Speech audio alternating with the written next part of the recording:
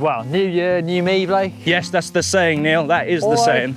Same old me. But what I do like to do this time of year is actually try and ride myself fit. Yeah. I don't really like doing the whole training regimes that much. I like just getting out there and do some big winter rides. Yep. So I know you're up for doing anything pretty much. I'm a yes man, Neil, when it comes to you asking me to go for an epic ride. So I was inspired by something I saw on Instagram of this place down in the south of England. It's called the Ridgeway, this ride. Yeah. Never been here, thought let's go and explore it. I've never been here either, Neil. It's 70k we're riding today, Blake. 70 kilometres! So it's decent, right? That's definitely new year, new me. It's not crazy, but it's quite big. I like it. January, although it's not too muddy.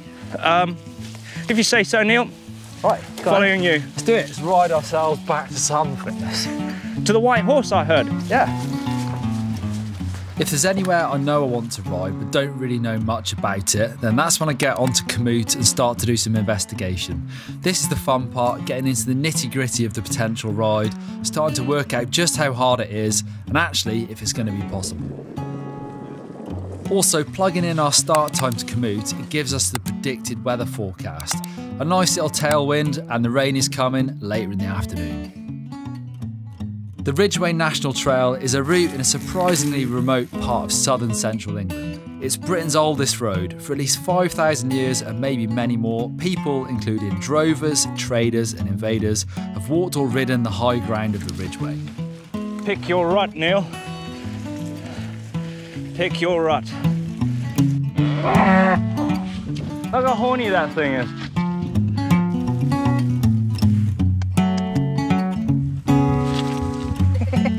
Ja, spooky diesel, huh? Ja, spooky. Check out the views. It's insane.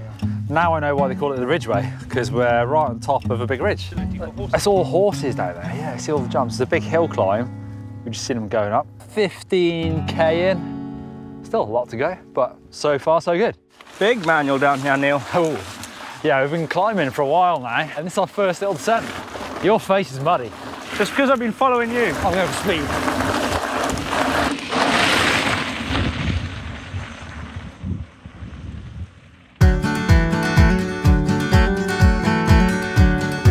Used since prehistoric times, the Ridgeway starts in the town of Avebury and travels in a northeasterly direction for 87 miles or 139k. I always feel a bit of sort of an extra motivation surge after Christmas to get ready for the new year. Yes, Neil. I think as I look at the events I'm going to do and I really need to be fit for those things.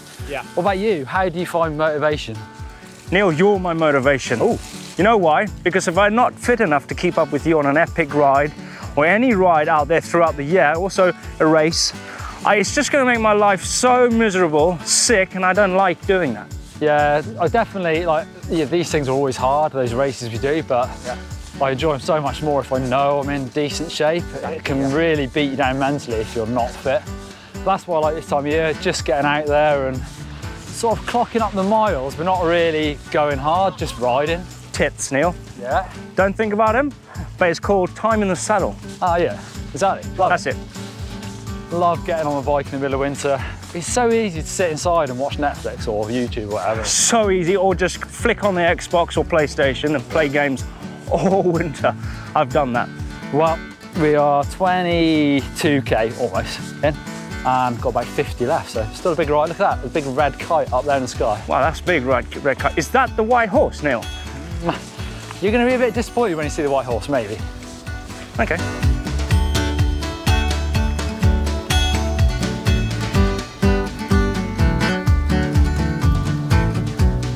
Okay, for those of you in the UK, just to show you and give you a bit of a perspective of where we are, that in front of us is the M4. The M4 goes from London all the way into Wales, bypassing Bath, Bristol and all that.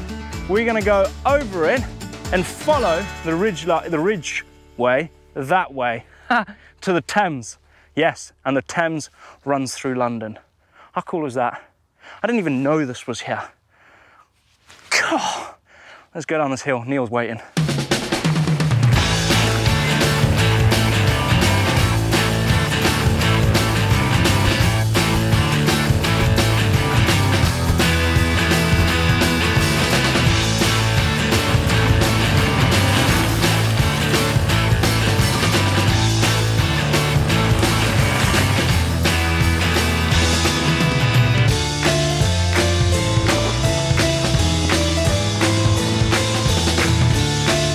Avebury Castle Country Park. There's loads of these really old hill forts all the way along this route. This castle was built in 1972. It's not very old. That's not very old. I was joking, of course. It was 1972 when Swindon Council started managing the site. The hill fort is just a bit older than that, from the Iron Age about 2,500 years ago.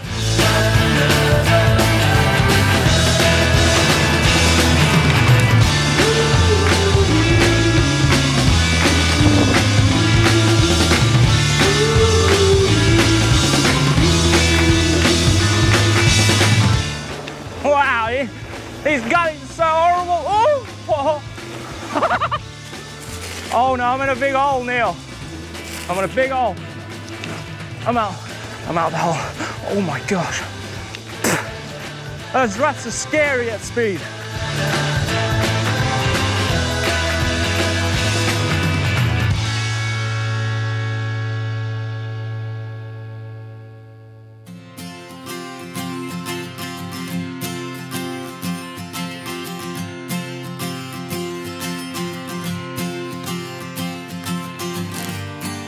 Hey Neil, do you know what? Blue sky over there, but look what's coming. It might be a wet end of our ride, Neil. Komoot gives me the trail surfaces and the weather for the ride, but the risk with doing this sort of riding in winter is you aren't always going to know the state of the trail, and this can really be the downfall of your plans. I plan to ride from west to east, because in this part of the UK, the prevailing wind is westerly, as confirmed on the day by Komoot. We were lucky, after a dryish week the trails were fairly firm and the going was good. Much muddier and deeper, and this ride might have been just too much to try and pick off in the short winter daylight hours. Oh, what?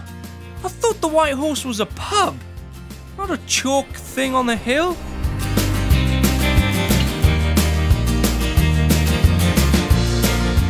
I chose to ride my Canyon Lux, 100mm of travel on the back, 120 up front, brand spanking new Vittoria Mezcal tyres for super fast rolling. It was nice to just have that bit of suspension when you're out on the bike for a long time to keep it comfy, but it felt like a great choice, super fast and efficient at covering the ground. Using my Garmin 1030 for navigating with the Komoot app, the big screen makes the route super clear. I fitted an extra bottle cage and packed my bum bag with spares, a tube and as much food as possible. A pump and multi-tool attached to my bottle cages so we could be self-sufficient with any bike issues. And I'm on Neil's nuke-proof reactor because I wasn't organised enough to sort out my own bike. It's a 29er, 130mm travel, maybe a bit too much for this trail, but it's still a carbon frame and pretty lightweight, so well capable. I only have one bottle cage for me, so I plan to fill up en route.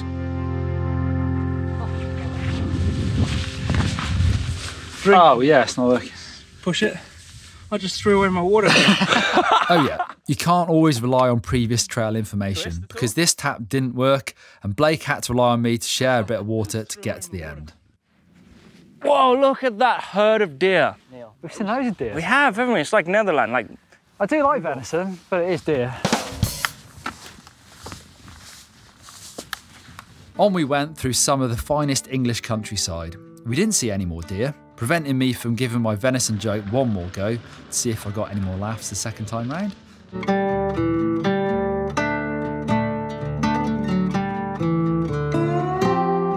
I'm not sure who decides on name places, but we passed Parsons Penning, Rough Hill, White Shards Bottom, Blowing Stone Hill, Cramps Hill, and also Fox Hill Motocross Track, where they held the 1998 Motocross Des Nations.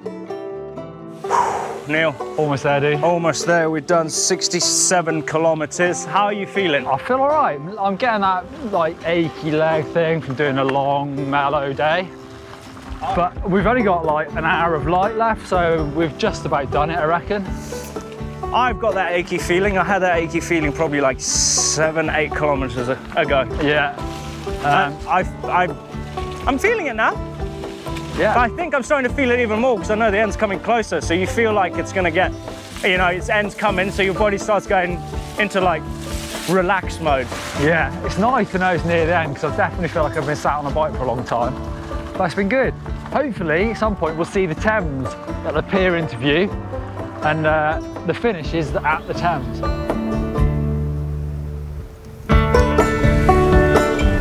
Thames are singing the Swan. That looks like a good pub, Neil. Oh, Thames, Neil. That is it. That is the high five, Neil. High five, everyone. You feeling fit already, Blake? Yeah, Neil, I'm feeling very fit. I think I can ride a marathon. I'm glad to get off the bike now, to be honest. I am. My legs are done in, Neil. That's Done. worth it. It is worth it. I enjoyed it. Thank you very much for dragging me along. Cheers, dude. Now we need a good dinner of protein. I think I need a good wash before we can get in there because we won't get any food. No. We just made it before dark as well. Perfect. Now, if you want to stick around and watch another epic ride, click just in the bottom corner. Yeah, over there for how to prepare for an epic ride as well. Don't forget to subscribe and hit that notifications button as well so you know when we do an upload. Exactly. Give us a thumbs up, like, if you love riding in the mud. Right, time to get cleaned up. Yep, 100%. Do we have to ride back? No.